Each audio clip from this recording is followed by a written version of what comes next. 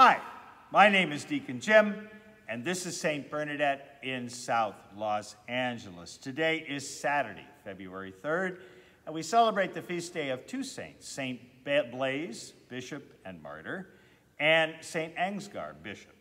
But let us begin, as we always begin, in the name of the Father, the Son, and the Holy Spirit.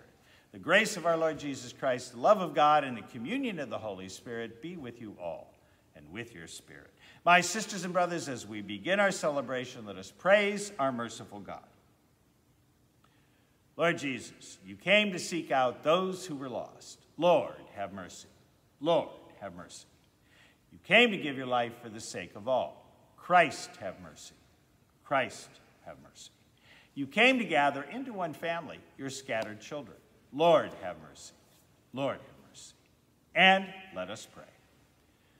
Hear, O Lord, the supplications your people make under the patronage of martyr St. Blaise, and grant that they may rejoice in peace in this present life and find help for life eternal. Through Christ our Lord, amen. And let us come together as we break open the scripture. A reading from the first book of Kings. Solomon went to Gideon to sacrifice there, because that was the most renowned high place. Upon its altar, Solomon offered 1,000 burnt offerings. In Gideon, the Lord appeared to Solomon in a dream at night. God said, "Ask something of me, and I will give it to you." Solomon answered, "You have shown great favor to your servant, my father David, because he behaved faithfully toward you, with justice and an upright heart. And you have continued this great favor toward him, even today, and seating a son of his on his throne. O Lord my God, you have made me your servant, king, to succeed my father David. But I am a mere youth, not knowing at all how to act. I serve you in the midst of the people whom you have chosen, a people so vast that it cannot be numbered or counted. Give your servant, therefore, an understanding heart, to judge your people and to distinguish right from wrong. For who is able to govern this vast people of yours?" The Lord was pleased that Solomon made this request. So God said to him, "Because you have asked for this, not for a long life for yourself, nor for riches, nor for the life of your enemies, but for understanding, so that you may know what is right, I do as you have requested. I give you a heart so wise and understanding that there has never been anyone like you up to now.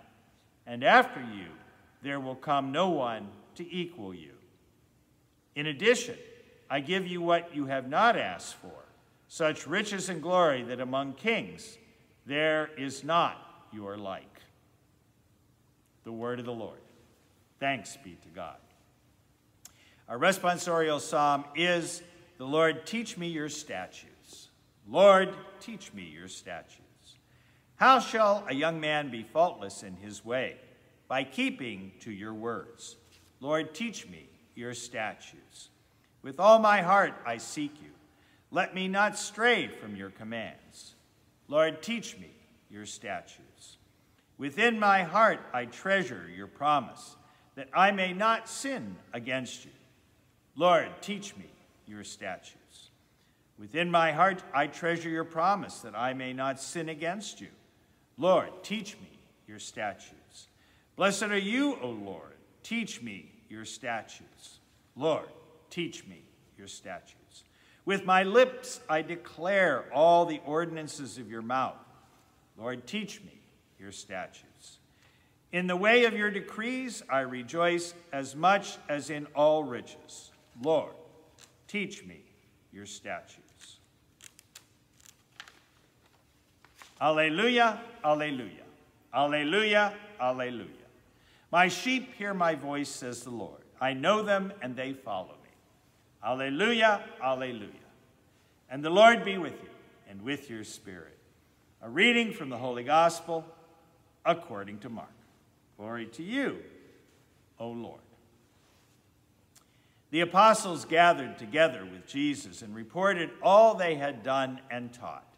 He said to them, "Come away by yourselves to a deserted place and rest a while." People were coming and going in great numbers, and they had no opportunity even to eat. So they went off in the boat by themselves to a deserted place. People saw them leaving, and many came to know about it. They hastened there on foot from all the towns and arrived at the place before them. When Jesus disembarked and saw the vast crowd, his heart was moved with pity for them, for they were like sheep without a shepherd. And he began to teach them many things. The Gospel of the Lord. Praise to you, Lord Jesus Christ. Today we celebrate the feast day of two saints, Saint Blaise, bishop and martyr, and Saint Ansgar, bishop. Blaise was an early 4th century bishop at Sebasti in Armenia. In the Middle Ages, his cult spread throughout the church, especially to France and Germany. Tapers brought to him in prison and his patronage to sore throat sufferers are united in the ritual blessing of throats using blessed candles, which is what we do every February 3rd. By the way, as a sidebar, it was the first blessing I ever received in the Catholic Church, was the Feast of St. Blaise. And I asked my wife, this Protestant kid, "What are they doing?" She said, "Shut up and get in line." That's become a mantra for these days for me in religion. You know, shut up and get in line. The second saint is Saint Ansgar, bishop. He's born in France during the 9th century. Ansgar was educated at the monastery of Corbie.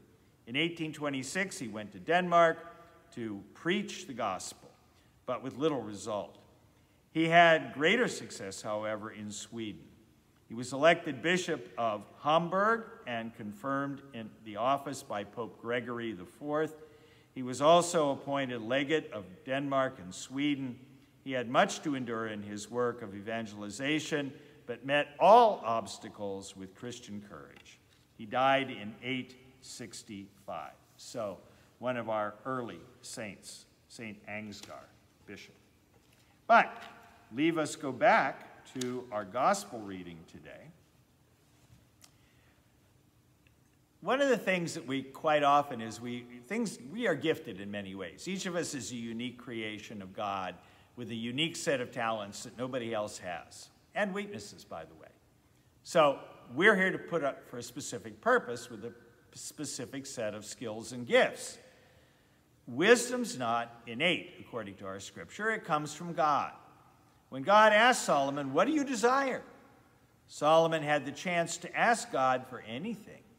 He could have gotten it, and he ends up getting everything, but he could have asked him for anything. Yet Solomon has the prudence to know that God's wisdom would provide him with the spiritual riches that he needed for a full life.